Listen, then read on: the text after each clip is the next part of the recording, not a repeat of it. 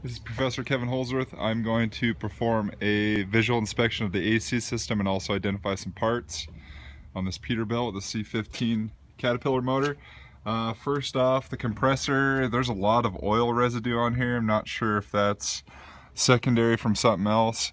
So right off the bat, this is a reciprocating piston York compressor. Two belts. I've also got service port here. Looks like that is low pressure. So here's the high pressure line coming out, going to the condenser in front. It is a flat tube style condenser. From there, this is the line.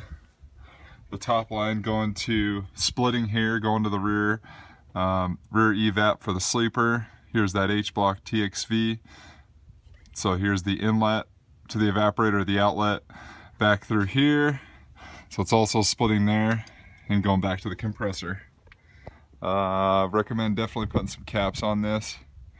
Otherwise, that's how you do a visual inspection of the AC system.